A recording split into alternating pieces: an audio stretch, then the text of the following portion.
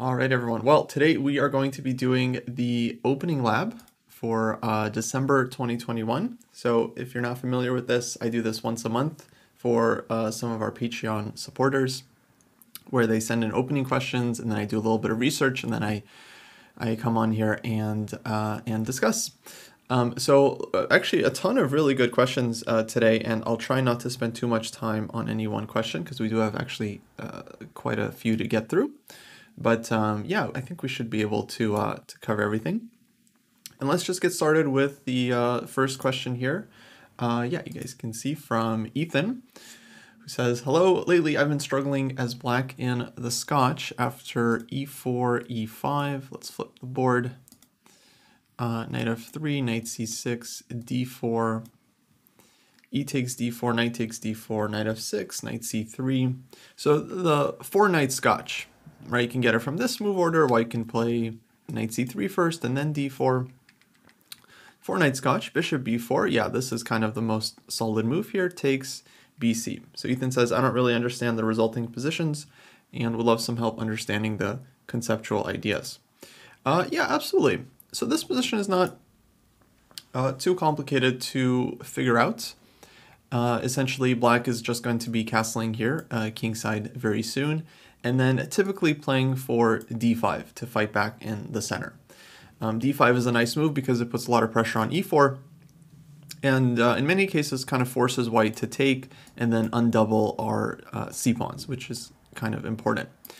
You can also play these positions with like d6, so for example bishop d3, you can also play d6 here, castles, rook e8, but I would say these positions are a little bit riskier for black. You're not getting as much space. White gets to play like bishop g5 and maybe f4 in some positions, so those can be a little bit dangerous, although they are playable. Most players, when they get this position as black, will either play d5 right away, or you can also castle first, white castles, and then you go for d5.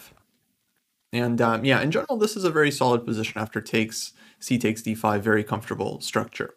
e5 is not really a concern, just to point this out, knight g4 hits the pawn, and then this one is going to get quickly hit with f6 as well. So like bishop f4, f6, and I think black is really active here and doing great. So this is totally fine for black. So normally white takes on d5, c takes d5, and then there's different moves here. There's some theory like queen f3, h3, bishop g5. These are all moves.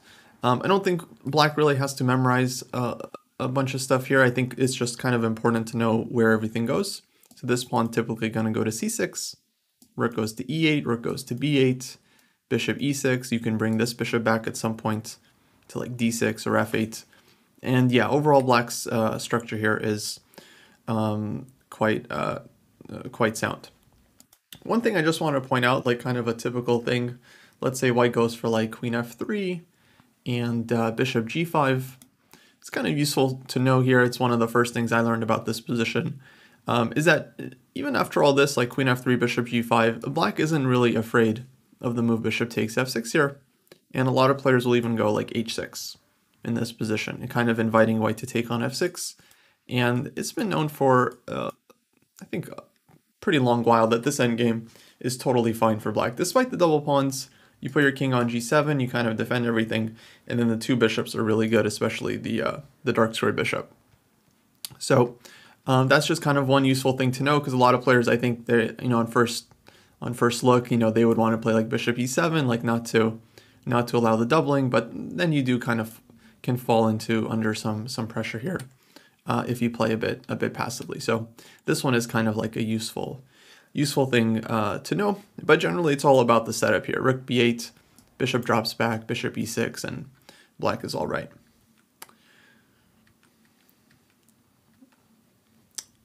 Yeah.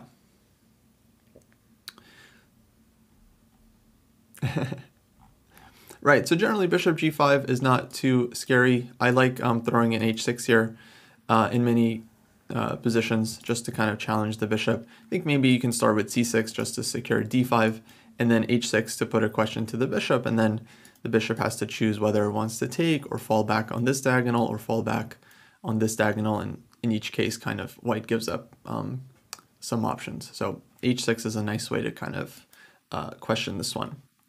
Okay, Ethan, hopefully that helps. Again, these positions are generally very, very healthy for black, and there's not a ton of ways you can go wrong as long as we're just kind of developing. And oh, here, for example, bishop f4, bishop d6 here. A very normal move. Black is fine with trading. And yeah, just holding on to these pawns as solidly as we can. Okay, let's go to the next question. Just going to get moving right along here. Next one comes from Dean G. And I actually analyzed one of Dean's games for the game analysis yesterday, so that was cool. Yeah, Dean has been submitting questions, I think, almost every month. So we're following Dean's path here, which is kind of cool when it comes to the opening. Okay, Dean is asking, after switching to the Open Sicilian, I'm learning to play against each variation. Against the Najdorf, is the Fischer-Sozin Attack decent for club players? So let me put that on the board. Fischer-Sozin is famously the Sicilian with bishop to c4. So knight of c5, knight f3, a6, and bishop c4. So yeah, this is known as the Fischer-Sozin attack. Dean says, I am looking for a line that is not too theory intensive, but still challenging for black. When I plug some of the positions into a computer, though, it gives 0.0 after even just a few moves. What are some ideas in this attack? Feel free to instead explore a different line/system if you feel strongly about recommending a different one. Yeah, absolutely, Dean. So thank you for the question. I think it's a really good one.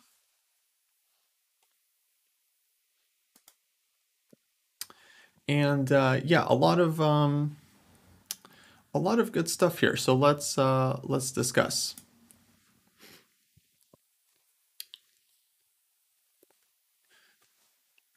So first question, is the Fischer-Sozin attack decent for club players?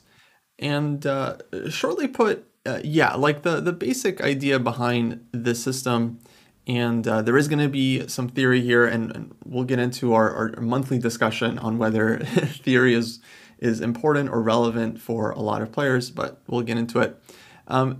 Basic premise behind this one is that we're putting pressure on this diagonal. Bishop on c4 is quite strong. Black is kind of obliged to play e6 here to try to blunt the bishop. And in the long run, like white plays bishop b3 here to kind of secure it. In the long run, the classic idea was for white to try to hammer on this diagonal with f4 and f5. And there would be different ways of doing it. You could castle first, you can play f4, queen f3 early and try to castle queenside. I think generally Fischer would castle kingside and just go f4, f5. And then you're just putting a lot of pressure on e6, and you're trying to get black to concede on the light squares. Either they go e5 and then they open the entire diagonal, or they go e takes f5, or they let the pressure sit against e6, and then of course that's not always so easy to deal with. Nowadays, of course, there's different ways of playing this position. I think tried and true method for black is to go like knight d7 and put the knight on c5, where it not only challenges white's bishop, it also defends e6 and puts pressure on e4. And then again, there's different ways for white to play it. You can play with like f4 here. You can also play like almost a hybrid like English kind of attack with bishop e3, f3, then maybe looking to castle queenside and playing with like g4. You can castle here and then play f4. Again, you can play the immediate f4. So there is going to be theory here, but as usual, there's going to be theory everywhere. The nice thing about this line is that you do kind of have this like conceptual plan that you can just follow. Like I want to play f4, f5 and just hammer this diagonal. So even though the position is of course really sharp, at least you have some idea of what you're trying to do. Now when it comes to like the computer eval, like it's 0.0, I would say here this is almost completely irrelevant. Of course, if it was good for white, you know, no one would play the Najdorf and everyone would play bishop c4. So we have to realize when we're analyzing like a major opening like Najdorf, Grunfeld, Ruy Lopez, Slav, like most of those positions are going to be equal for black. Otherwise, they wouldn't be popular openings if black wasn't holding their own against all of like the main serious lines. So the question is not what the computer thinks about any of these opening moves, because really it doesn't matter. What's more important is just finding positions that you kind of understand, that you enjoy, that you want to play, that you look forward to playing at the board. I think that's the kind of openings that we want to choose. So if you can find lines that you really believe in and you kind of like the plans and the type of play, that's what you want, because that's what's going to decide things in the end. Just whoever feels more comfortable in the middle game, who's like a little bit more in tune with the ideas, who calculates better. This is all going to matter much more than whatever the computer thinks about any of these positions. Okay, so I would put this one, on like the passive to aggressive scale, or like solid to aggressive. I would probably put the system at something like an 8.5 or a 9, right? If 10 is like the most aggressive you can play, and 1 is like the most like timid, like collie system you can play, I would put this like 8 or 9, like really, really high up. So it's definitely not to everyone's taste, because you are kind of risking a lot as white. If the attack doesn't kind of succeed, then this bishop on b3 ends up being somewhat of a strategic dud, because it's just kind of firing into this brick wall here on e6. And so if you never make anything of it, or if you end up losing the e4 pawn, because this one is going to be weak once you play f4, then of course the position can collapse for white. So if you're looking for some kind of wild attacking system, very, very aggressive, I would say this is a good choice. If we're looking for something a little bit more, let's say, playable, and doesn't require you to be, just going all in and super aggressive from the opening, I'm still a big believer of the system I recommended in my own book on the Sicilian, the H3 variation against the Najdorf. So this is a book I wrote, like, at this point, it's been like 7 years, so quite a long time ago. Actually, more than that, maybe 8 or 9 years when we were actually working on the book. My co-author was International Master Janibek Amanov, and we looked at a bunch of lines against the Sicilian. We came up with a repertoire, and we liked this one against the Najdorf. At the time, this was like 2012, wow, 10 years ago, 2013. It was very, very fresh and starting to become a lot more popular. Nowadays, H3 Najdorf, again, there's a ton of theory here, like there's going to be with pretty much every major move. But I still feel like this one is actually a very playable approach, meaning you don't have to know a bunch of theory to make it work. You don't have to like get yourself into sharp positions where you don't understand what to do. The ideas behind the system are still pretty straightforward. White wants to play g4, in many cases put the bishop on g2, and you can actually play it in many different ways. Either the bishop goes to g2 and you play it positionally by castling kingside. This bishop exerts pressure all over the diagonal, and essentially it's an improved version of a g3 Najdorf, which a lot of players actually like as well. And in fact, I would recommend this to anyone who wants to kind of play like a more positional approach. I think this one is a very safe system for white, and it makes a lot of sense. You put the bishop on g2, you castle, and you kind of control this d5 square.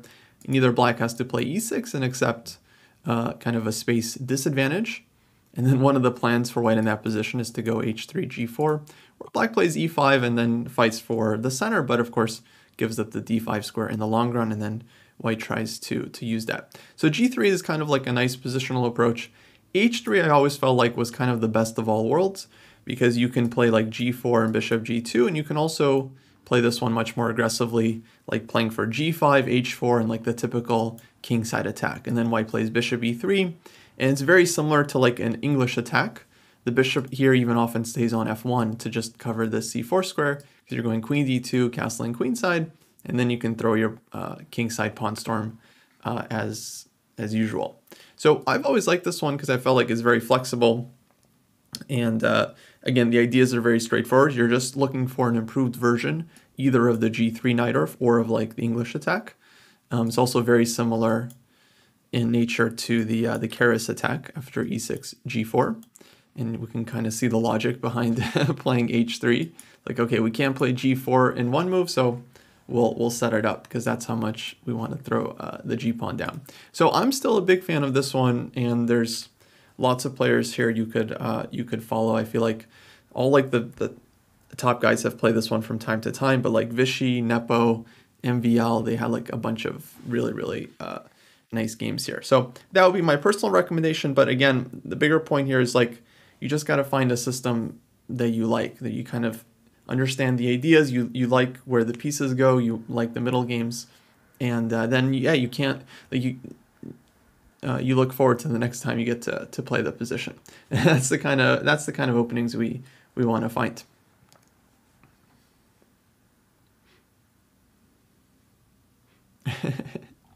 Personally, I think no one should play e4 because I have a harder time countering. That's funny.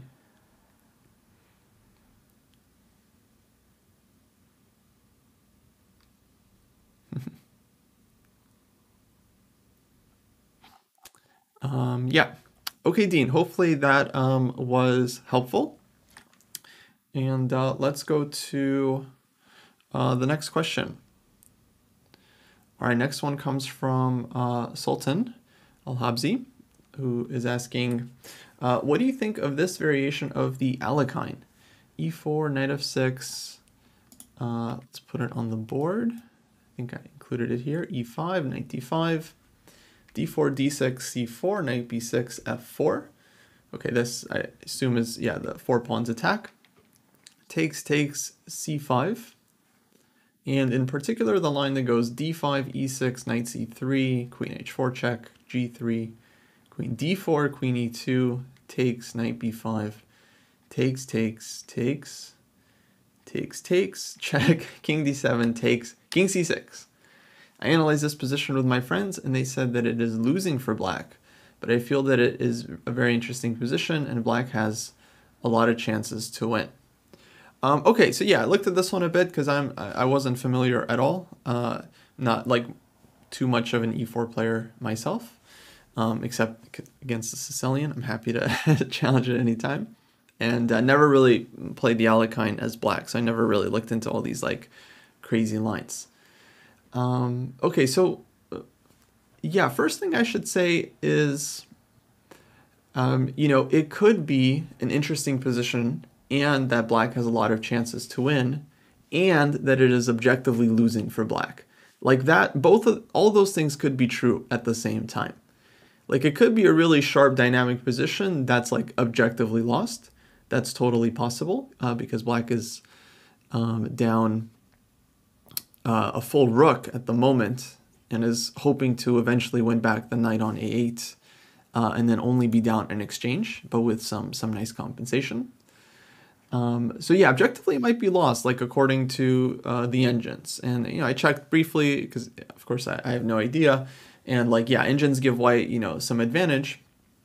But at the same time, it does kind of feel like one of those positions where white has to like play like an engine to actually convert the win or get a serious advantage.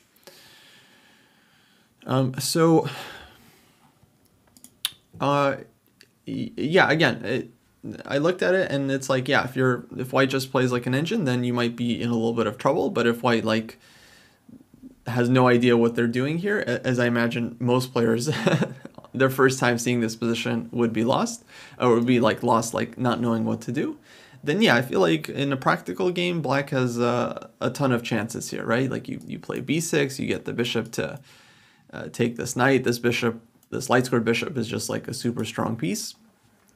Black definitely has a ton of upside here.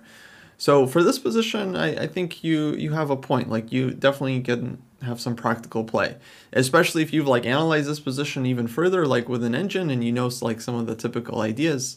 Then yeah, definitely it's worth going into at least a couple times because I do think black's play is a lot easier. For anyone curious, I think like knight f3 is the only move, which is okay, not particularly challenging move to find, but the idea is that white wants to play like rook f1 or castle, knight g5, and just get very quick counterplay against f7. I think here black has to play like knight a6, castles, bishop h3, and then h6, very important move to stop knight g5.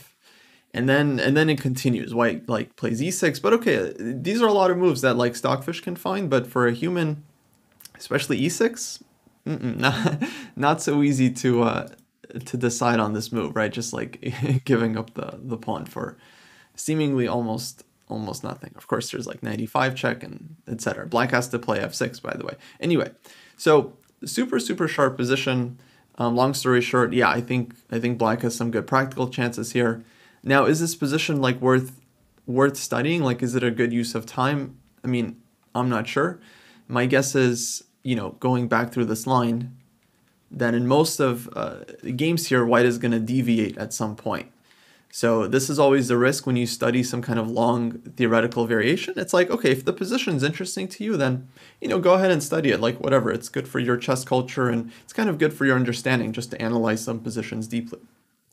But I wouldn't be kind of expecting to like get this, you know, all the time, because it's just going to be like a very specific line that you might get once out of like 100 games, 1,000 games, like, you know, who knows.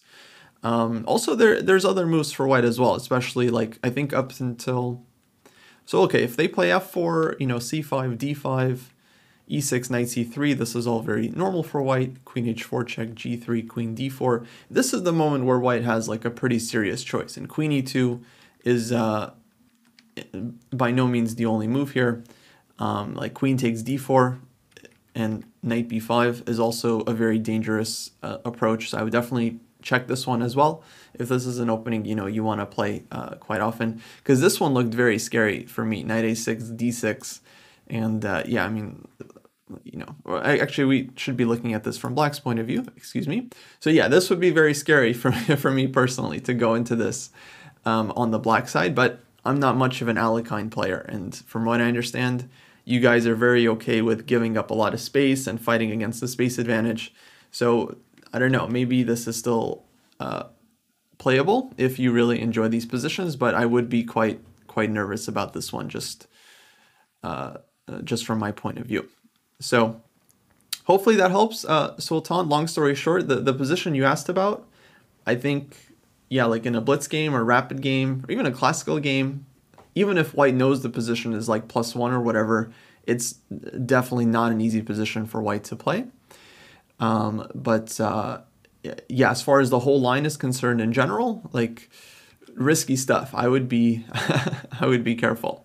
I noticed lately, I was just looking at the theory that in this position, I feel like g6 has been preferred by a lot of the higher rated Alekhine players that go for this position and then putting the bishop on g7. But okay, this position also to me doesn't look like a particular picnic for Black. It looks pretty scary. But okay, it's all about finding the openings that you like to play. All right.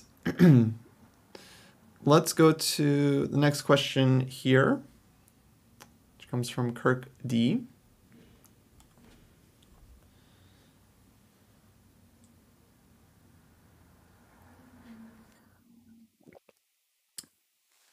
Okay, and Kirk is asking, I play the Slav against d4, c4. How does Slav setups work against Catalan systems? Is a6 a thing against the Catalan? Yeah, so, right, definitely interesting question. Let's put the Slav on the board.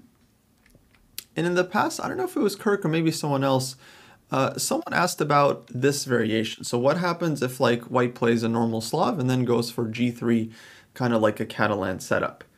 And I believe I covered this position in a previous opening lab. You might have to go back and check, but it might have been like November 2021, October or September, probably October or November. But I covered this position, and I mentioned that Black has a couple of solid ways to play this. Like you can go bishop f5 here and just develop the bishop and then go e6.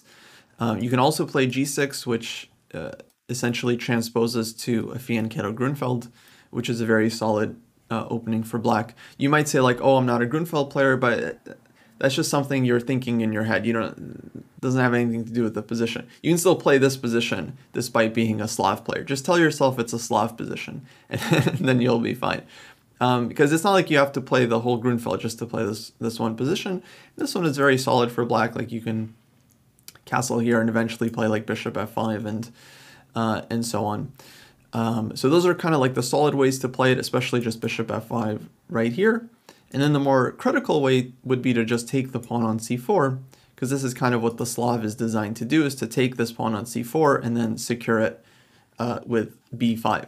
These positions are definitely going to be a lot more sharper, so that might not be everyone's cup of tea, but this would be the other kind of, let's say, critical way of handling this, this system. So I'm not sure if Kirk is asking specifically about this position or just in general. If white plays like knight f3 here, for example, black goes d5, and then white does something like this. I'm not sure if this is what is meant by like Catalan systems, but since I already covered this position in a previous opening lab, I would advise Kirk and everyone else to go check out my thoughts on those lines, like dc4 and bishop f5. I guess I might as well just tackle this one as well, because a lot of players do struggle with playing like against like knight f3, g3, or like when white starts with c4, and then you have to go like c6 if you're a Slav player, and you're trying to get d5. But in general, this stuff is pretty solid, and black's idea here is to play d5, and usually black is able to develop the light squared bishop. So at some point you're trying to go like bishop f5, e6, other bishop gets developed to e7, knight f6, and actually one way to think about it, it's like you're playing like a reverse London system if white does something like this. This is considered a very, very solid approach for black. Now, second part of the question was, is a6 a thing against the Catalan? And this one definitely confused me a little bit, but what I imagine Kirk is asking is, I imagine Kirk plays the a6 Slav against knight c3, known as a Chebanenko Slav or chameleon Slav, and is asking whether he can also just play this if white goes like g3, or if white plays like g3 in some other move order, like can you play a6 here? And this question I feel like is kind of forgetting the whole point of the the a6 Slav. So let's take a step back, because I feel like the most useful thing here is to kind of like reframe the question of what black is trying to do against d4. One thing that's very important to understand in this position is that the move that black would like to play most times is bishop f5. But when white has just developed normally knight f3, knight c3, you can't go bishop f5 too early in this kind of position, because you get hit with c takes d5, e takes d5, queen b3. And this has just been a problem for a very long time, and it's still a problem. White hits b7, this d5 pawn is hanging, so queen b6 does not save anything, because knight takes d5 wins the pawn for white. And lo and behold, black has to make some kind of really serious concession, either losing a pawn or playing some extremely weakening move like b6, which will be very painful when white's bishop ends up on b5 with check, and black has no solidity on the light squares. So long story short, bishop f5 cannot really be safely played in this position. It's too early for the bishop to be developed, and everything else that black plays in this position is kind of designed around trying to get this bishop out, with the exception of e6. Because that's what black is trying to do. Black is trying to get the bishop outside the pawn chain, then play e6 and develop this bishop, and everything else is kind of a concession. So e6 blocks the bishop in immediately. Some players try for g6, but the bishop on g7 is not considered as well placed as it is on this kind of main diagonal, especially when white plays e3 and just kind of blunts the bishop. And also it doesn't fully solve black's problems. Let's just put some position on the board, castles, castles. Here it's just still hard for black to complete their development, because if the bishop comes out too early, it's going to get kicked and harassed, and if the knight comes out to d7, then it's blocking everything and it's not well placed on d7. So eventually black has to make some kind of concession, either taking here or playing bishop g4, giving up the two bishops, and so on. Or black can play dc4 in this position, and by the time white is able to, take back the pawn with a4, e3, bishop takes c4, by that point black is able to play bishop f5.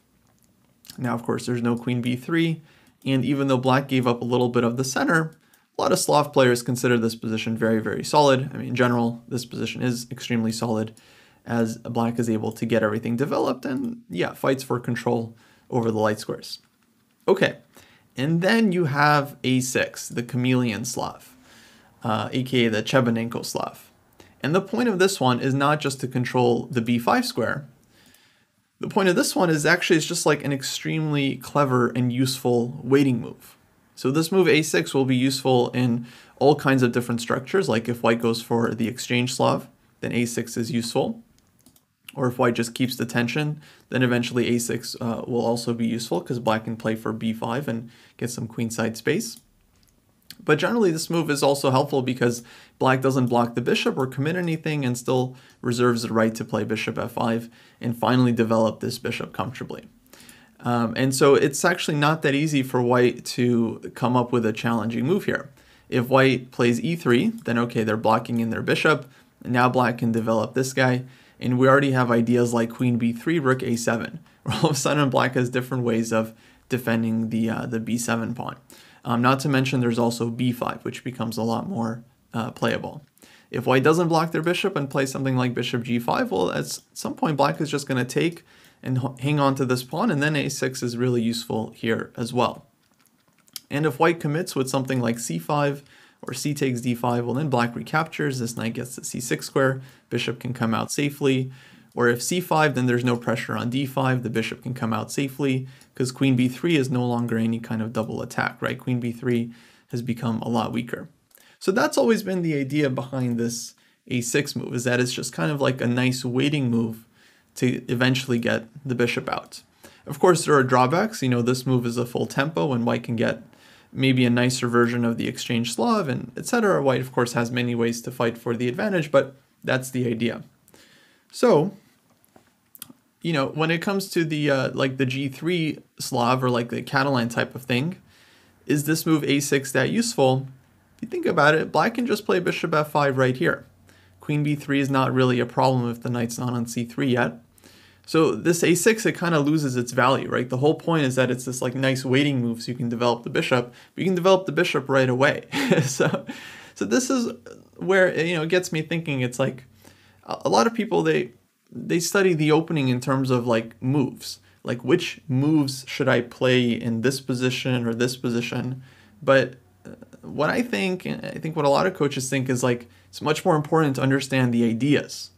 Right? It sounds like the same thing, but it's really not. Like understanding the ideas behind the moves is what helps you make better decisions in the opening when your opponent does something you're not familiar with, or when you don't maybe remember the theory, but you can still kind of find your footing because you understand the ideas behind what you're doing. And so it can kind of make sense to you at the board. And so it's not about just like memorizing, okay, in this position I play a6, in this position I play bishop f5. The key thing is to understand the point of what you're doing so that even if you don't remember, you can still kind of figure it out because you have that knowledge. So yeah, long story short, a6, not really a thing against the Catalan. Maybe in some very specific positions, but yeah, the a6 Slav has a very specific purpose, and here it's just kind of not needed. Like you can just develop the bishop out to f5 right away. Queen b3 is not really a concern. You can go queen b6. And yeah, essentially black is fine. Okay, Kirk, hopefully that helps. Hopefully I didn't totally misunderstand your question, but in any case, I think that was a useful talk to have anyway. And yeah, let's go to the next one.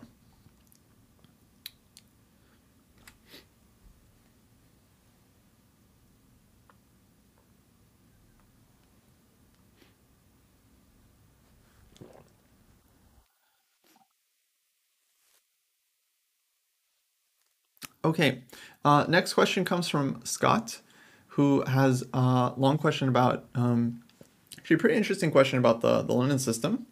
So Scott says, I'm wondering about a specific bishop exchange in the London, initiated by white on d6 that activates, in quotes, the black queen. I've moved away from making memorized moves, good, to thinking about each one, even in the opening during my longer time control games, which is what got me thinking.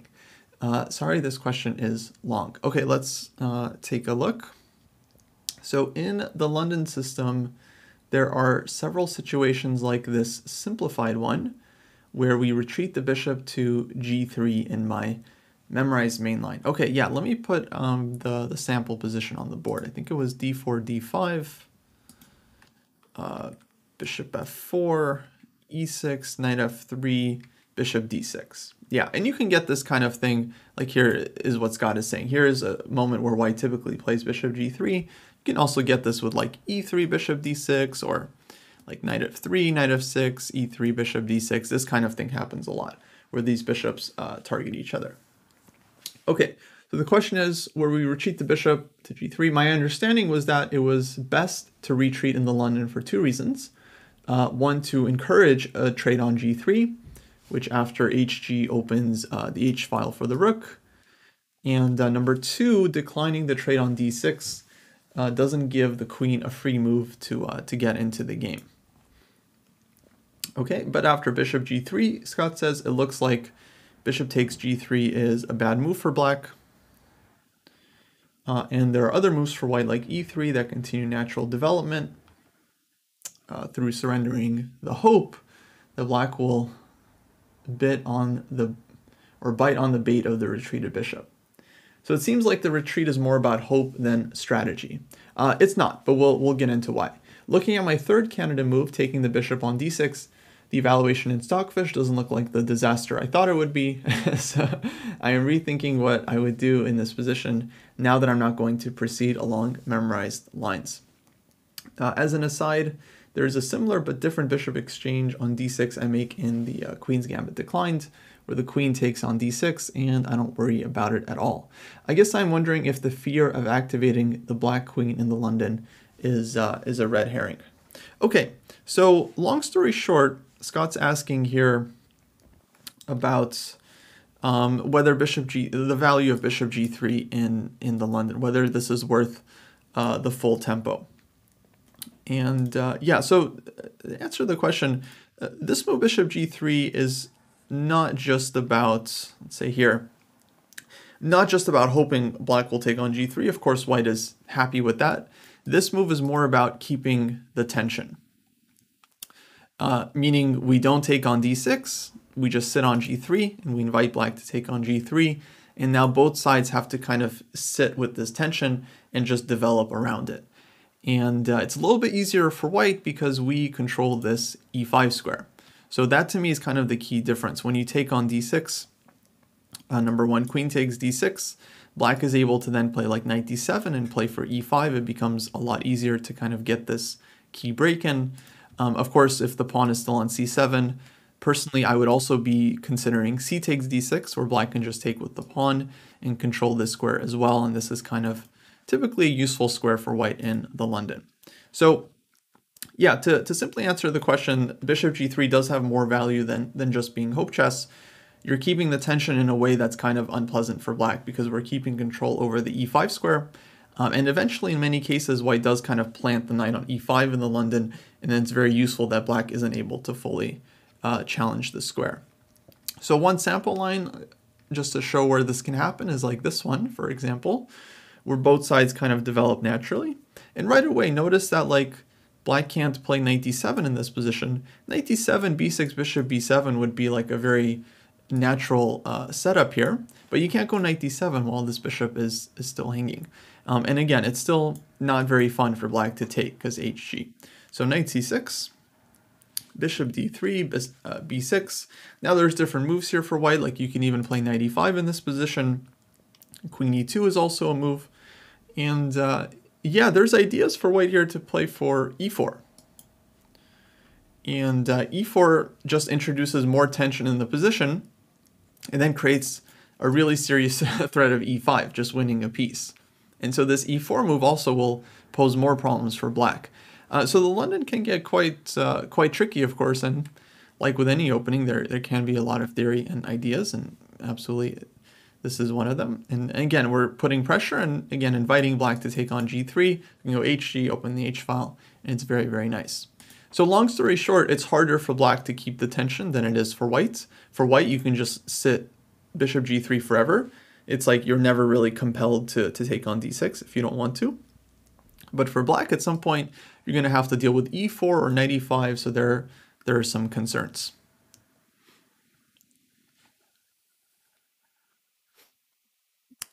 Yeah, black does have ideas of like knight h5, and I'm not like a huge specialist on all the move orders, so I can't say when exactly you should be reacting to this one and in what way. But yeah, if the knight takes on g3, hg still opens up the h-file, so white can kind of play against that. Knight h5 maybe can sometimes be met with bishop h4. I think it kind of depends on the position, so I don't want to give any kind of wrong rules of thumb here.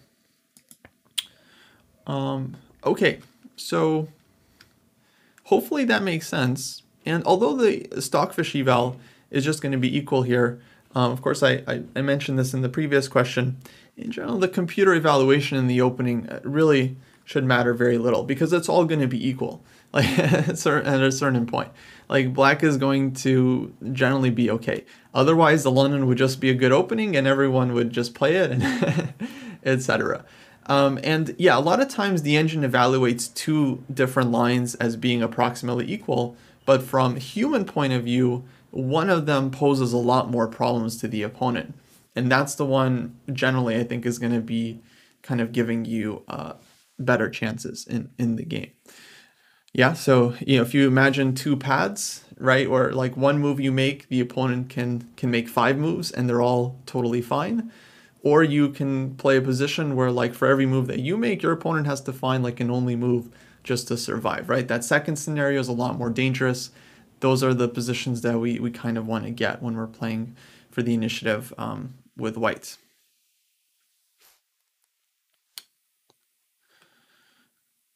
Alrighty. So yeah, Scott, hopefully that made sense. Long story short, taking bishop d6 just kind of releases the tension, releases some of white's pressure, keeping the bishop on g3, more annoying for black to deal with in the long run.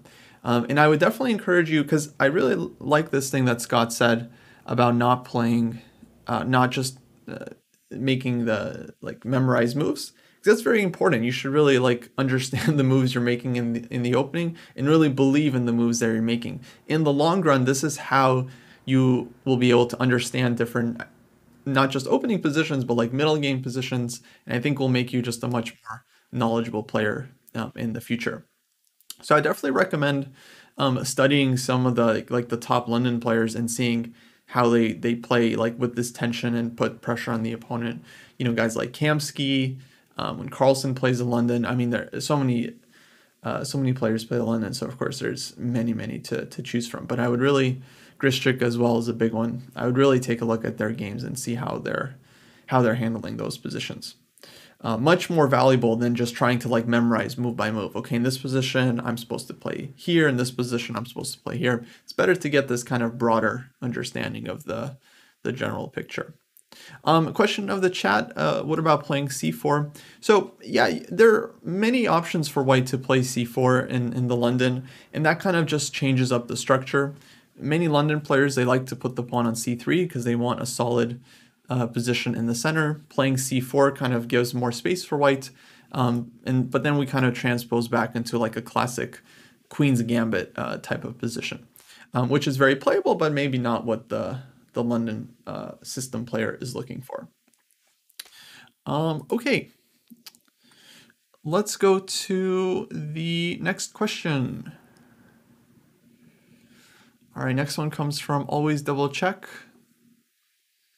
who has been asking questions for a little while. And they're asking, can you cover this position in the mainline Semi-Slav? Yeah, let me put the Fen code on the board. So d4, d5, and there's actually many different move orders to get to the position that is going to be getting asked about here. I think I did with this move order, but essentially it's Semi-Slav. And one of these positions where black doesn't take on c4 at any point, white plays b3, and basically we get no trades, one of these structures, which again can come from different move orders. Like, I can play bishop e2 in the opening, sometimes bishop d3, sometimes they play b3 early, sometimes queen c2 and then b3. Sometimes it starts with like knight f3, e3 Slav, and then goes into Semi-Slav. You can even get these positions, like I've actually gotten these positions many times, starting with knight f3 on move 1 and playing this, and then eventually it just kind of transposes. So something like this, bishop b2, and okay, there are lots of nuances to the move order here, but yeah, eventually you get something like this, and again, black goes b6, bishop b7, and we get some position that looks like the one given. So let me get back to that one.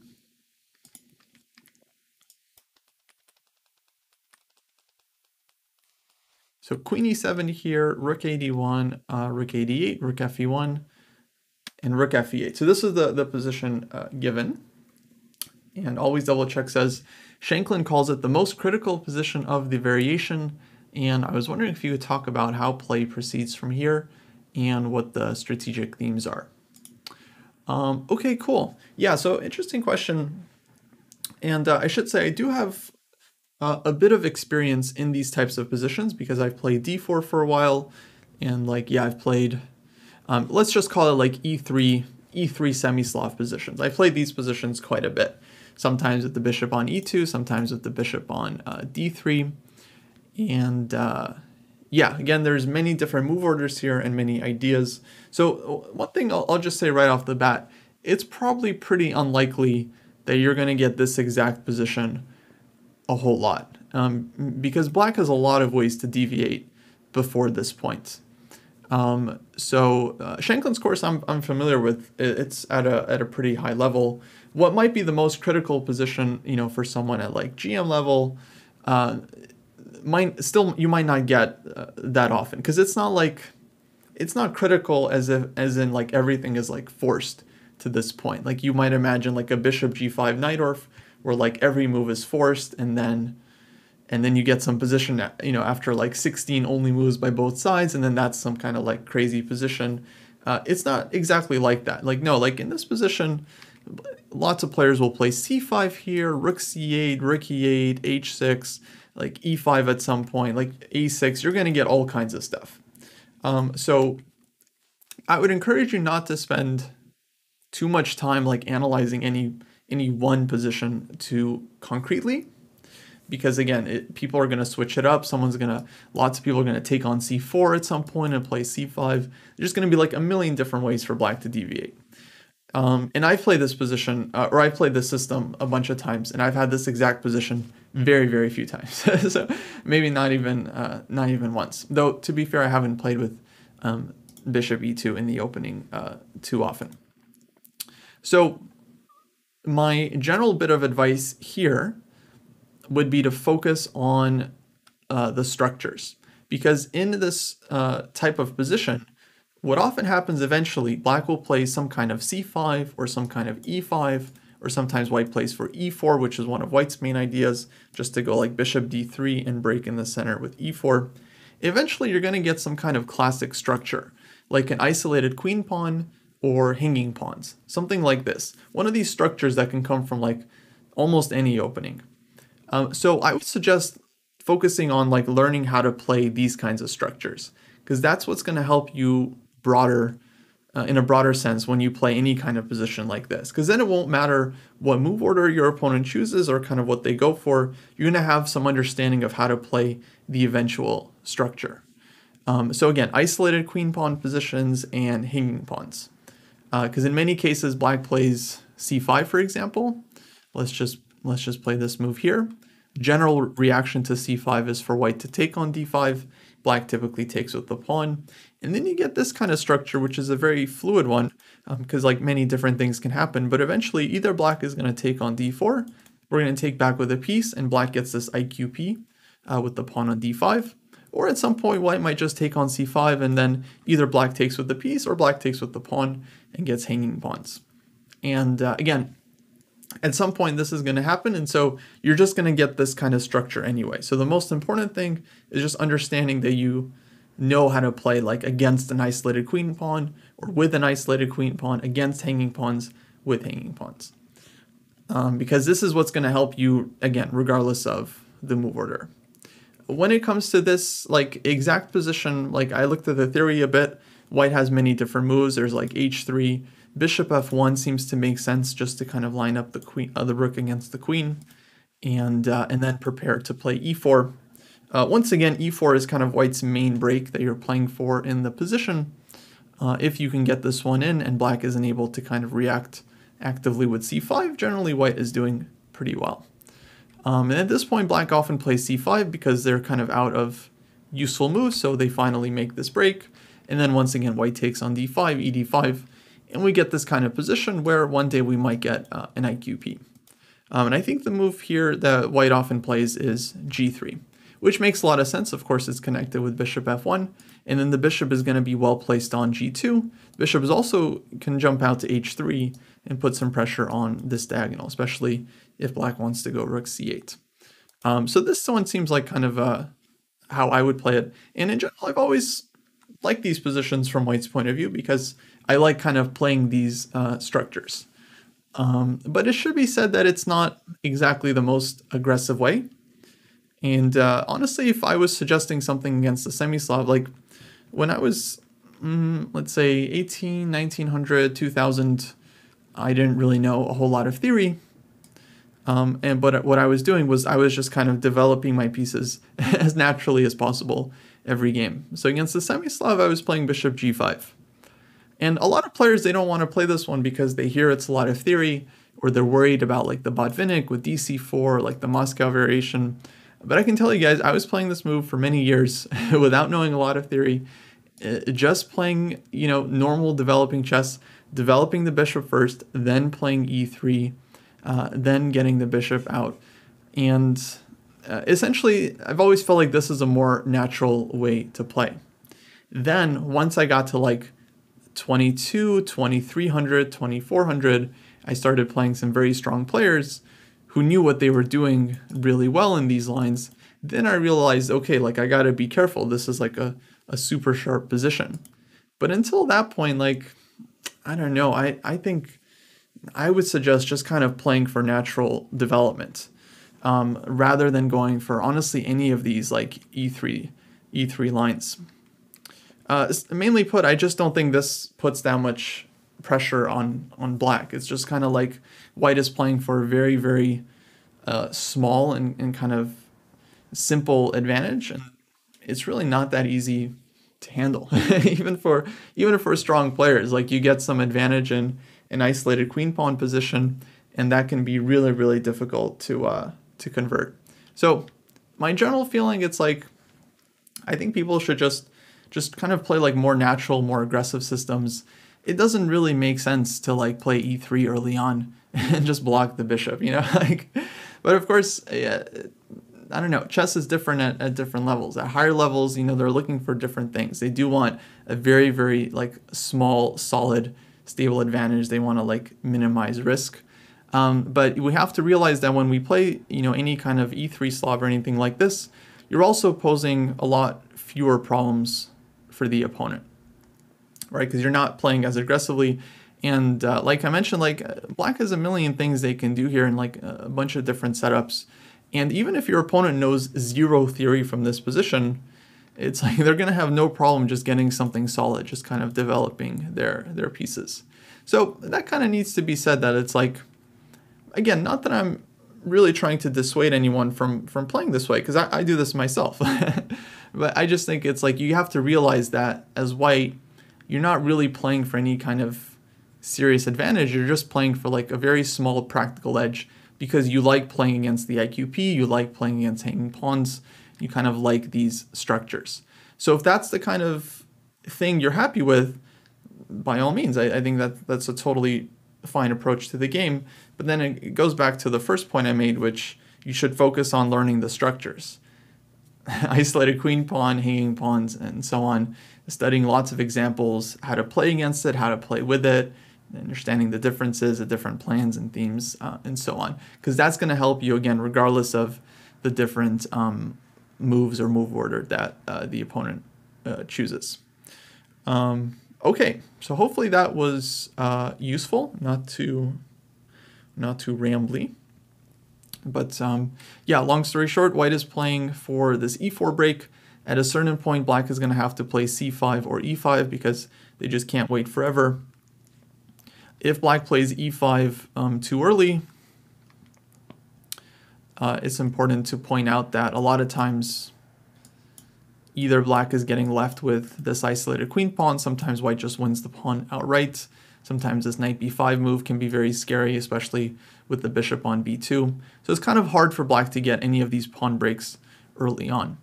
c5 is also kind of similar. As soon as black plays c5, white is taking on d5. Black is going to have to take back with the pawn, either right away or after knight takes d5 again. It's always a pawn that lands on d5.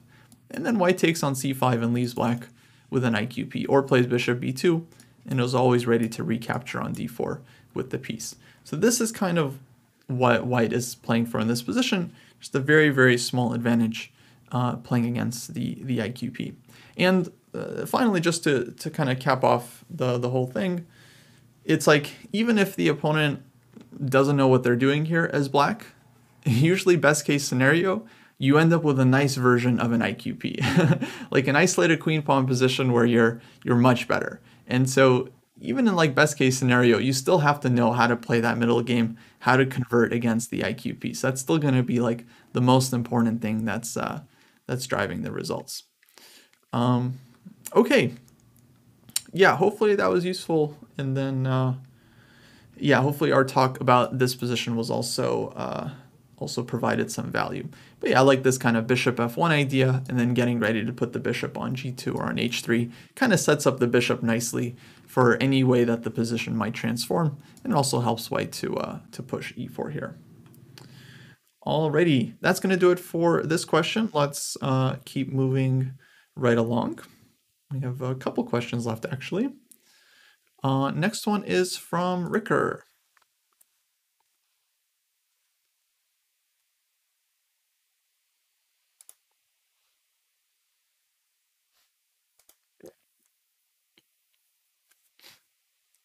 Okay, Ricker's asking, simple question. d4, d5, c4, knight f6, knight c3, e6, a3, bishop e7, bishop g5. The question is if a3 is a good move. It is not a developing move, but I get sick of the knight being pinned by the bishop coming to b4. Okay, Ricker, I think I get where you're coming from on this one. Yeah, so what to say? I mean, this one comes up in different move orders, and we should be specific with the move order here, because, for example, if you play c4 and your opponent plays knight f6, not playing e6 and supporting the center with the pawn, then I would suggest taking this one. If they don't defend the center with their pawns, we gotta give up our c-pawn for one of their center pawns and take the full center, because this position is going to be nice for white. Or you can play knight f3 first and then e4. Or if they take with their queen, then you get a nice tempo for your knight, and eventually you get e4, you get a big center, and white should be really, really happy. But this isn't really about the move order. Of course, black can play e6 here, and then after knight c3, you got to deal with bishop b4. So Ricker's asking, okay, if e6, then can I play a3 in this position? Or if d4, knight f6, c4, e6, should I play knight c3 here and allow bishop b4, or play a3, d5, and then knight c3? And then we might easily get something like this. So I think the question is just about a3 in general. And yeah, I think, Ricker, you probably kind of feel this intuitively. It's a very slow move. So you can play it. You're not going to be worse after a3, but you are kind of giving up a tempo that could be used for something more useful. And essentially, white is conceding any hopes they have for an opening advantage. It's already very difficult for white to get an opening advantage as it is. Black is very solid all around, but especially if we're playing moves like a3 super early, you're giving up a lot of your chances to kind of put pressure on the opponent from the opening. So I'm not a huge fan, especially because bishop b4, it's a thing, but it's not the scariest thing in the world. I will give you a couple pointers though how to deal with it. So for example, in this position, this is like the classic Nimzo setup. A lot of players start with knight f3 here, which makes sense. Actually, we're going to have a question about this exact thing, like knight f3 versus knight c3. And if black plays bishop b4 check here, well then knight d2. And you don't have to worry about the doubling of the pawns. You can play knight d2. You can challenge the bishop with a3, now that a3 is the tempo. And yeah, in general, this is considered really solid for white. You can also play bishop d2, by the way. This is also totally fine. So this is one way to do it. You can develop the knight here first. But let's say black goes d5. And now you just want to develop your pieces normally. So you go knight c3 here. You could also play like bishop g5 in this position. This one is kind of interesting because after bishop b4, knight d2, again, we're not worried about the pin as much. But let's say you just go knight c3 and then black does something like bishop b4. This is the Rogozin defense. It's not that scary. We're not super concerned about bishop takes c3 here because we have bc. And the dark squared bishop is, of course, very important. So if black is willing to give up the dark squared bishop, in many cases, white should be happy to take it. But yeah, after bishop g5, you know, we counterpin this knight. And it's not so easy for black to get some like insane counterplay, like knight e4, queen a5. This is very, very hard to achieve. And we're always going to be able to defend the knight. Rook c1, queen c2, and so on.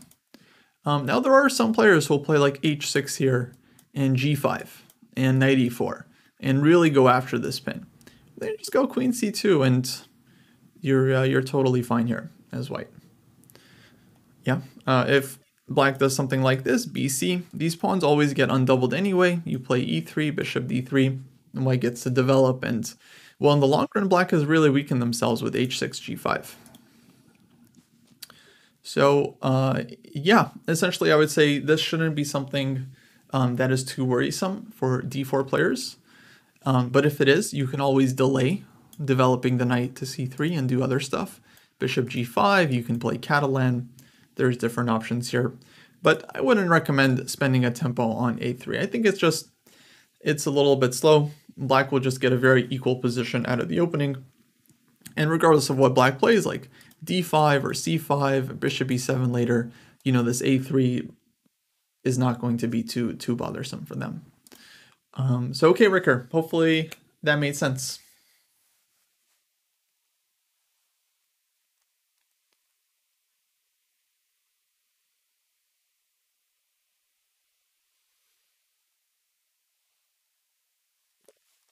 Yeah, question about black giving up the bishop on c3. I mean, it really depends. It's not like this is always good or this is always bad or it's always equal. The point is when black plays bishop takes c3, the position changes and both sides get something out of it. White gets the bishop pair. White gets a little bit better control over the center because of the c pawn moving or the b pawn moving to c3.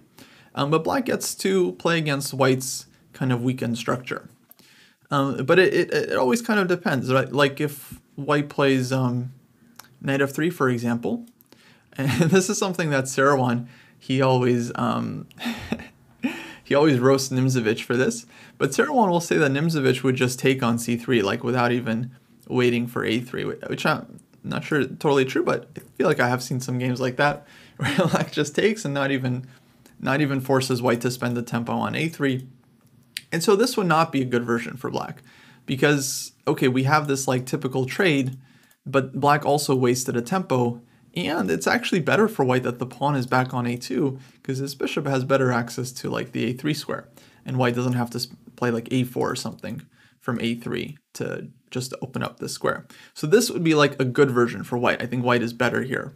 But if white plays a3 and spends this tempo, honestly, in this position, I probably would take black because I do like playing against the double pawns, and here black has an extra tempo compared to before, and the bishop doesn't have a3. So this is kind of like a better version.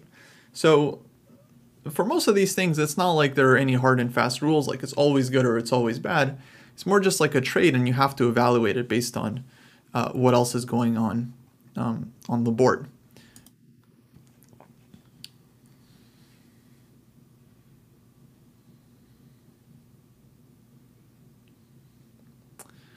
Yeah, and so both sides kind of play around this. That's why it makes sense for white to play queen c2 first, because then they're trying to get the bishop pair without weakening their pawns, but this comes at the cost of development. So it all kind of balances itself out, and it's how you deal with those balances, whether you can make the most use out of your advantages and minimize your opponent's strengths. Yeah, does this mean Sarawan's not a fan of the Huebner variation? I mean, I don't know. Maybe it's a little bit different there because the position has been a bit committed. But yeah, I always found that funny. I gotta find that clip where Sarawan's just like, the Nimzo Indian is a great opening, but Nimzovich did not play it as it's played today. He would just take here and, yeah, just give up the bishop immediately. But anyway, that's a debate for a different day. Next question comes from Mitch.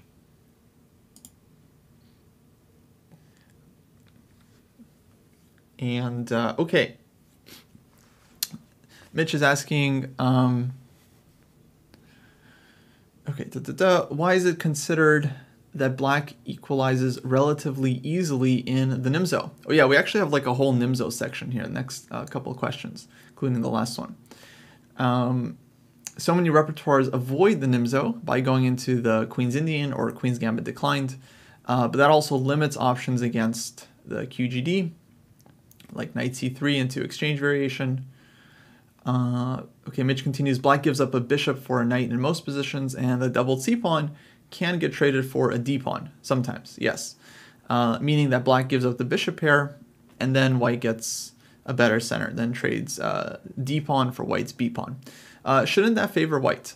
But engines and grandmasters say black is equal, and then can you maybe explain a bit of why black is doing so well here? Yeah, absolutely. So yeah, really, really good question, and kind of ties into the last one.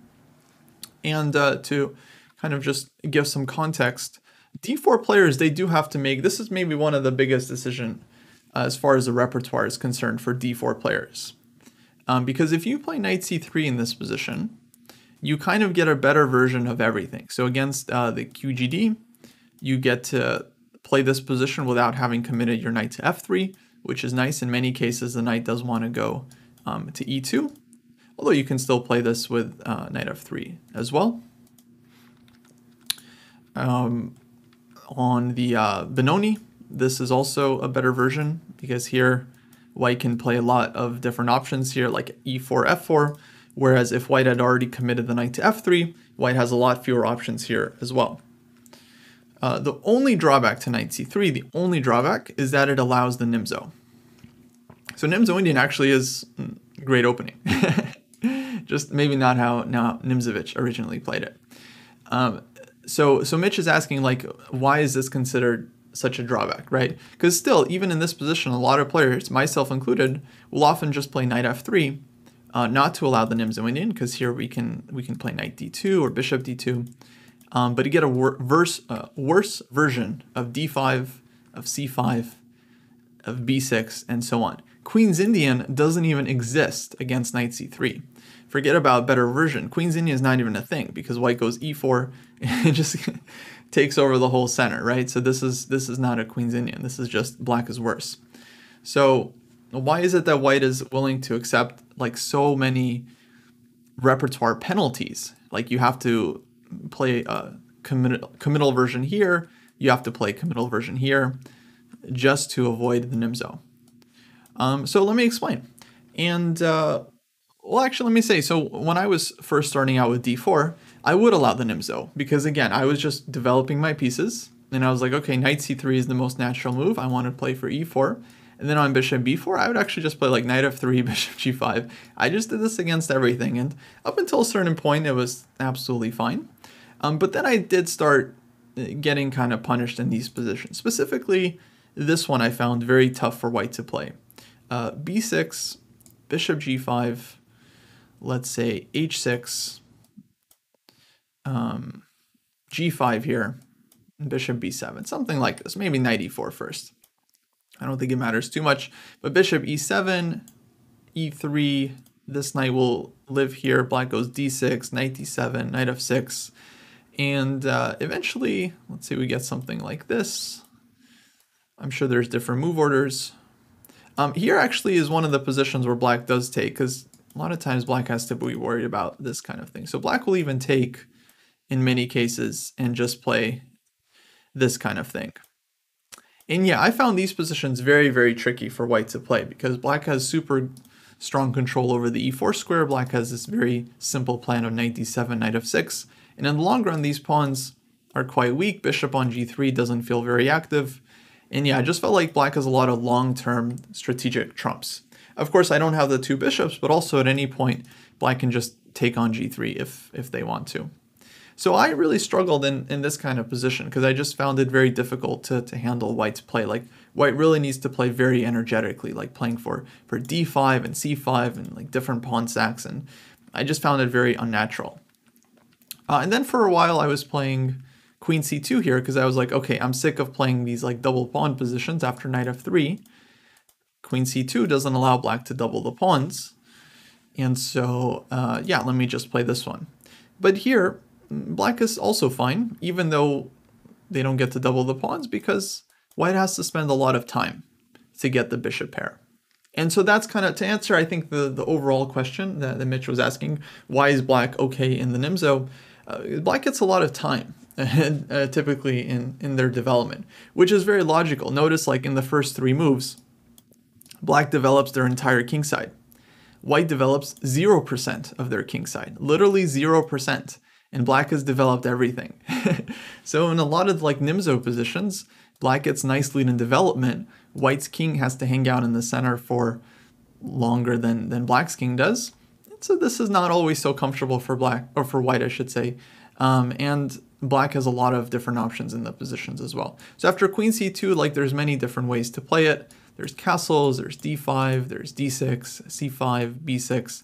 Many different lines here, and in all these lines, white is kind of behind in development and always having to catch up. So yeah, when I played queen c2, I think I was around like 2000, 2100, 2200. Yeah, I really found it tough here because I was just like not used to playing behind in development.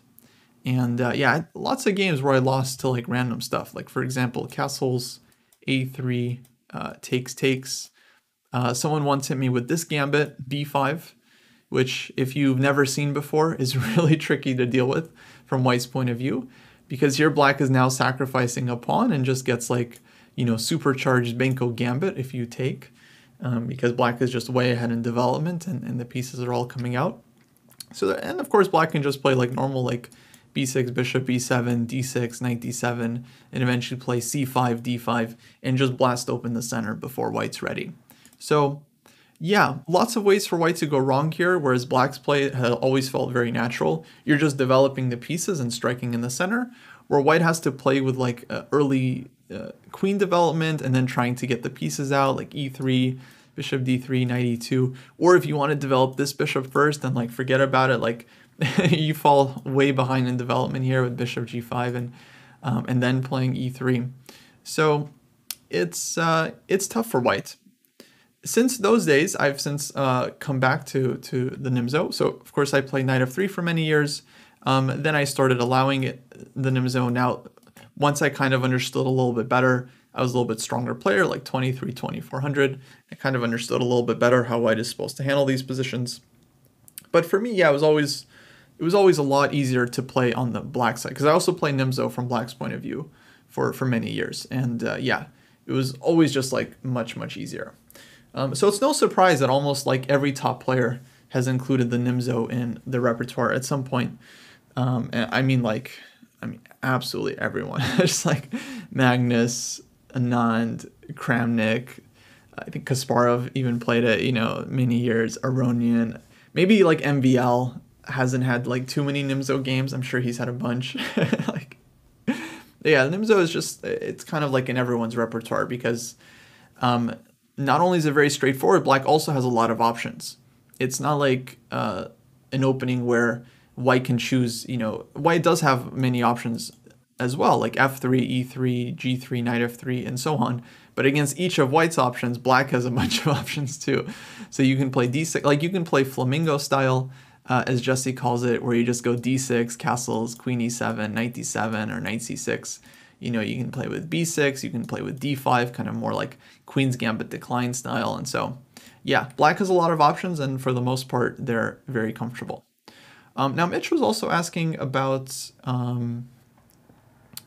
a position where black not only gives up the bishop, but also plays d5. So for example, like in f3, in this variation, after d5, sometimes white plays a3 here and forces black to take. And then we get a structure like this, where after c5, which is the main move, typically white takes on d5 here, gets to trade off one of the double pawns. And this position, I mean, totally wild and really not that simple for white. So knight d5 here, I think, is kind of like the main move. And okay, white can't go e4 right away because knight takes c3 is hanging. And so here white is often falling way behind in development, especially with f3 being played, like makes things kind of hard for white in the future, and white really has to catch up. But okay, these positions, like white goes dc5 here, and then black spends some time taking the pawn back, white gets to develop. These positions are super, super sharp. But usually black gets a better structure in the long run, and then white has to kind of justify it with dynamic play. But even this position is very playable, maybe a little bit riskier. I think knight takes d5 is a lot more popular there, but this position is also playable, again, because black is ahead in development and does have some strategic trumps. Like black gets some good control over the light squares. And you can imagine in some kind of like dream position, if black was able to trade light squared bishops, sometimes white can be left with a bad dark squared bishop. And that's kind of what black is playing for, even though the pawns have been undoubled here. Though this one, I would say there's a lot of upside for white here. Vidit played a really amazing game in 2019, and he crushed Kramnik here, for anyone that's curious. This was also in the first World Championship match of Anand Carlsen. Very interesting game where Anand had some very nice attacking chances out of the opening. These positions are pretty dynamic, but this whole f3 thing, the onus is really on white here. I mean, you're playing f3 from the opening. You know, this is normally a bad move. So to start with this one, like, you really have to follow it up with some energetic play after that. Okay, so to sum up, Nimzo good, everything else bad, because black has a very flexible position here, lead in development, lots and lots of options. Of course, it's very solid, it's very playable. Again, white has many ways of putting pressure here and outplaying black, but it really, I think, takes some subtlety and some deep understanding from white's point of view. So my feeling, I've always felt like for club players, low-rated players under 2200, the Nimzo just kind of feels a little bit easier to play from black's point of view. The moves are just a little bit more natural. Okay, guys, hopefully that was useful. Let's go to the next question. I think we have two more, and then we're going to be making room for Ultimate Sensei. All right, this question comes from Hatch Crowley. Let me get some tea here.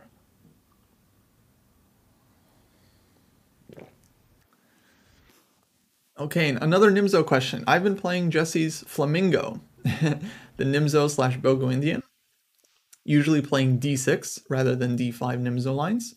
And I always seem to get in the most trouble when white pins my knight on f6 with the bishop. I think maybe part of the problem is that I'm just too afraid to play g5 in front of my king in these structures. For example, let's put it on the board, d4, knight f6, c4, e6, knight c3, bishop b4, knight f3, castles, a3, takes, d6, bishop g5, h6, bishop h4. And Hatch is asking about this from black's point of view. I think I'm fine here, but I just really struggle to find a way forward in these kinds of positions. I can, of course, play knight bd7, but then I feel so cramped and like I can't do anything. Yeah, okay, thanks, Hatch. So yeah, for anyone doesn't know, Jesse released the Flamingo. I think it was last year, maybe 2020 actually was, an easy life for black, where he recommended, you know, if you don't want to know any theory, you just want to play simple chess, you play knight f6, e6, bishop b4 against anything. You take whatever lands on this diagonal, whether it's a knight or a bishop, you just take it at some point, and then you play like d6, queen e7, knight d7, e5, or b6, bishop b7, knight e4. You just play with the bishop and two knights. And it's really, really straightforward approach. Actually, a lot of players, they played some version of this all the way up until Grandmaster and didn't really like study a lot of theory. They just kind of played these positions and did totally fine. So question is how to deal with the bishop on g5, h4, how to deal with this pin. And Hatch kind of answers the question. He says maybe part of the problem is that I'm just too afraid to play g5 in front of my king. And yeah, in the long run, at some point, black is just playing g5 and breaking the pin. It should be said that the pin is not that dangerous. Like if you go knight d7 here, if white plays e4, you know, then you can play g5 and try to take the pawn, right? So it's kind of hard for white to get e4 in. And in the meantime, black is playing knight d7, maybe b6, bishop b7, etc. So like e3, for example, b6, bishop d3, black is in time with bishop b7 to control this square. And again, if e4, then g5 is kind of a possible issue for white. And yeah, eventually, like you don't have to play g5 super early, but eventually maybe once white castles, then g5 starts to become a real important move for black. Bishop g3, knight e4, and then this is kind of how black plays it. You get this fantastic e4 square. Maybe you throw an f5 at some point, maybe knight df6, queen e7, and you play around the knight on e4. Now, I do have to point out, like when you play g5, you do need to be careful about this kind of piece sack. And sometimes this is definitely dangerous, so you do have to be careful. But it's good to know like typical ways of dealing with this, either like king g7, rook h8, and you try to fight on the h file. You can also play for like e5, e4, try to shut down this bishop. It's not always just like a devastating attack. In many positions, it simply just doesn't work for white. So it is something to be worried about, but in many cases, black is totally fine. I should also say this is kind of a specific case because here black did kind of castle pretty early, which was not totally necessary. So for example, you can start with b6 here, as many players like to do. I showed this line in I think the previous question, Mitch's question. And so a lot of players will develop bishop b7 first, and then even take, and then go h6, g5 with the king on e8. And then of course the knight takes g5 sack isn't really a thing at all. So yeah, this h6 g5, this is a very important way for black to deal with this pin, and it comes up in a lot of positions. So I would definitely try to muster up the courage to play it because it is kind of important. The other way, let's say you get this position after castles, and so here a3 I would say is not really the best move for white because I just don't like a3. You spend the tempo and then you give black what they want. Bishop g5 I think would be kind of a more challenging move. And here you could play like d6, knight d7, queen e7, e5. Oops, this is kind of normal. Another way to challenge this bishop I just want to mention is the move c5. Because this is how you kind of punish white for developing the bishop early in these positions by playing c5 and challenging white on the dark squares and in the center. Because white is developing their queen side, but still king side development is slow. So if you really want to punish white, this can be a way to do it. For example, e3 takes, d5, and eventually you're going to take on c4 and leave white with isolated queen pawn, which is kind of interesting way to play Nimzo as well. b6, bishop b7, knight d7, take on c4, and black is, well, typically pretty solid there. Again, many different ways of playing the Nimzo. I'm just providing some options. But yeah, the big idea black does have to eventually be able to play h6, g5. That said, the pin isn't that dangerous. It's just like if you really want to break the pin, then you got to go h6, g5. But you can also just like ignore it for some time. d6, knight d7, queen e7. It's not like white can really do a whole lot to you on this pin. But okay, at some point it's very natural to want to just play h6, g5 and yeah, just make your life a lot easier. But that's the key idea, h6, g5, knight e4. You got to find a way to make that work. Okay, Hatch, hopefully that was helpful. And all right, we got one more question here.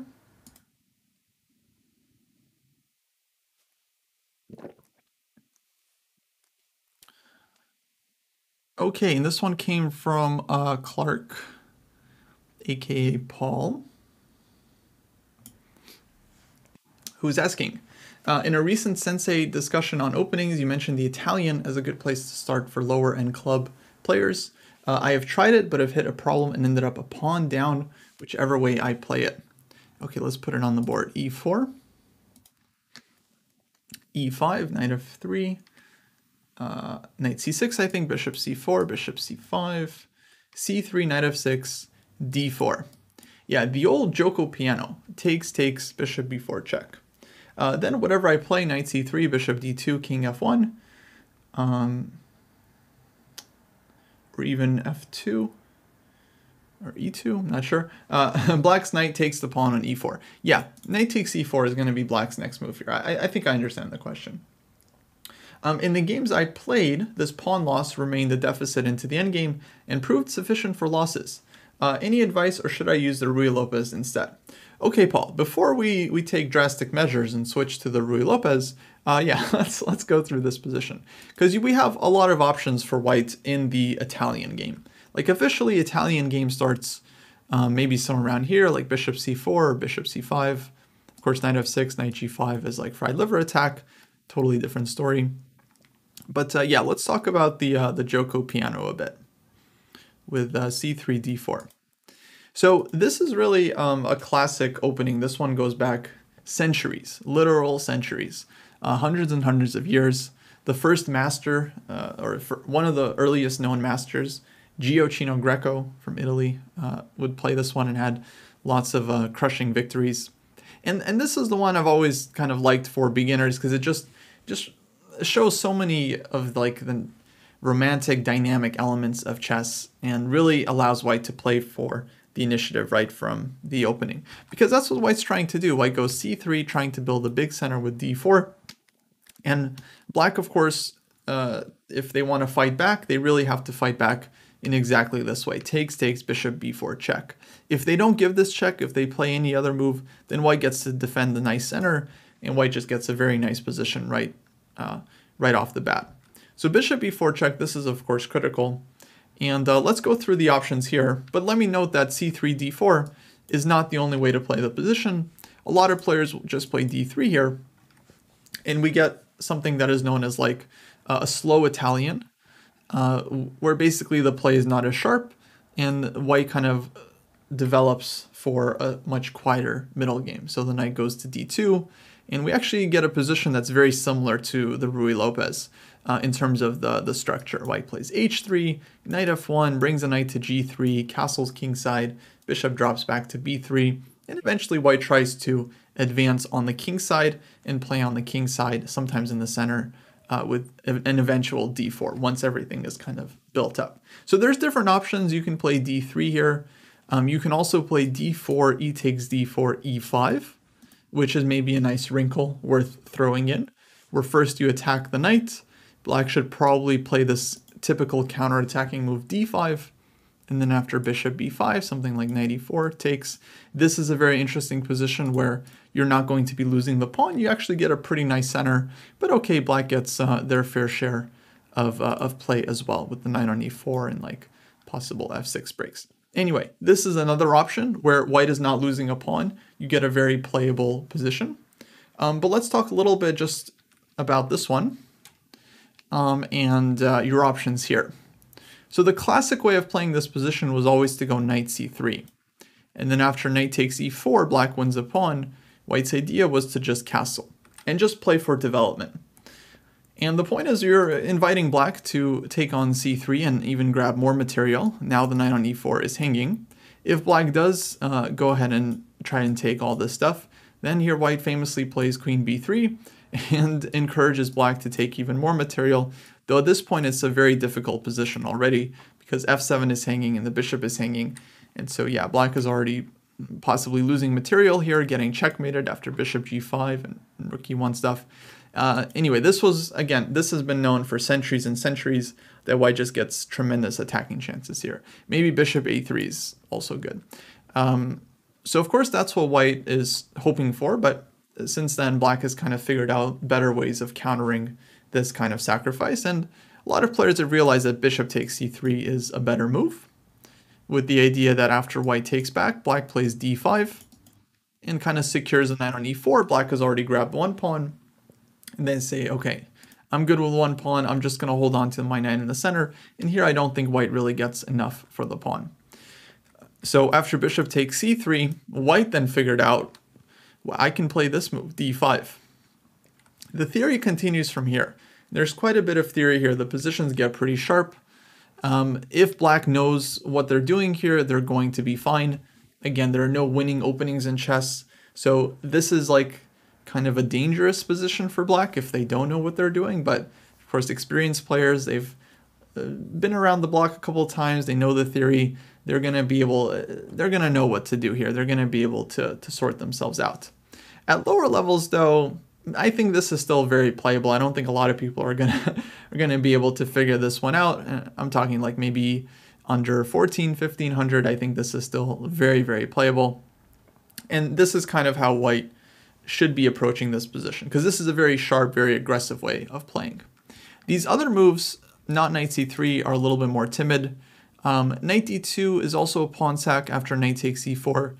This one is similar, where you're sacrificing a pawn, but okay, you have to be able to follow up correctly. Bishop d2 is actually a very solid choice, where if black takes on d2, you go knight takes d2 and you defend the pawn. If black plays knight takes e4 here, then you can actually win the pawn with this trick.